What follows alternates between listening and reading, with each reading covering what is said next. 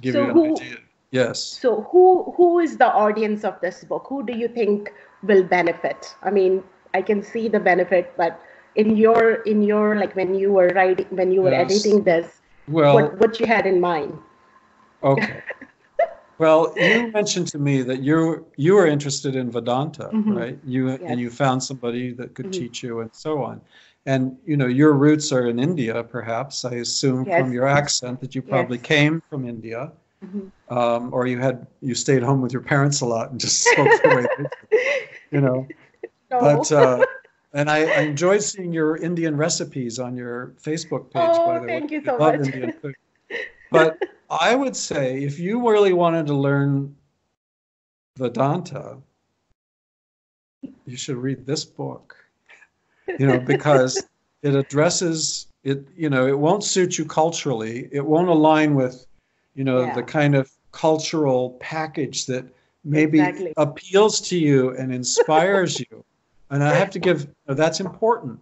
The package is really important for what awakens our heart, right? As we Yeah. move through life. It's like, it's hard, as PB says, it's hard to appreciate the formless reality that we are. So we tend to project that inner self onto a teacher, a doctrine, something out there that appeals more to the way that we're structured as a person, as an individual. Yeah. But I think each of the chapters in this book go into some depth about the key areas of development that are required to become a sage.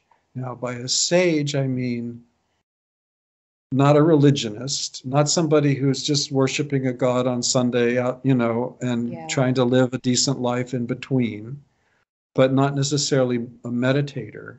So, nor is it a sage merely is probably it's a poor word, because being a mystic is an amazing event in a person's development, Excuse me.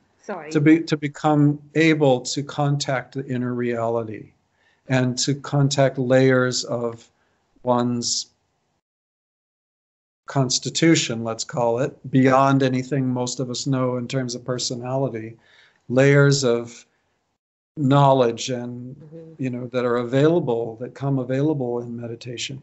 The mystic path takes one to the inner reality of themselves, but it doesn't necessarily explain the world, nor the importance of the individual growth.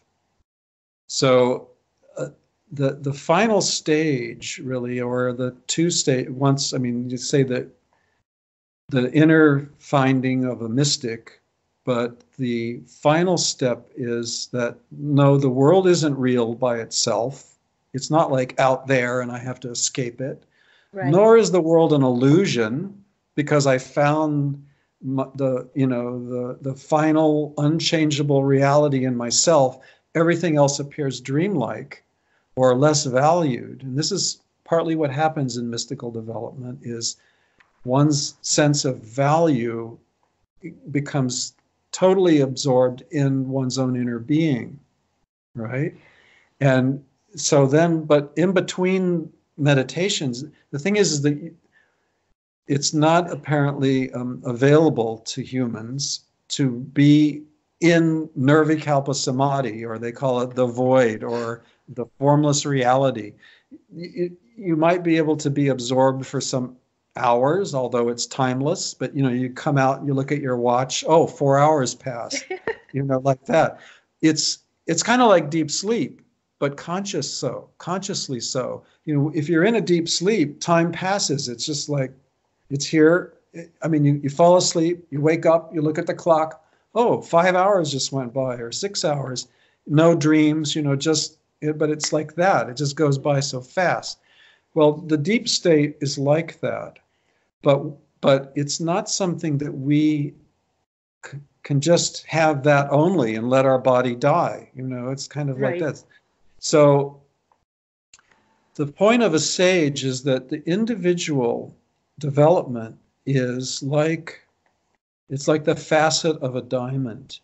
Imagine a diamond is so large that each human being could be a facet of this diamond. And the diamond represents like the divine intelligence, okay? Like the universal divine intelligence that we all share. But the individual facet, and I'll let you talk, the individual facet represents your individuality. It's you, Seema, you know, but not just you, Seema, every other incarnation that you've had and the development that's brought you to where you are now. Now, the sage doesn't want to discard that.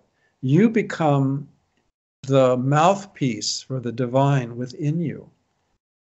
But what this book shows is the development that's required in order to become a vessel, or more like, I don't like to say the word vessel because it sounds like it's separate from, but so that you are a clear emanation or manifestation of the divine.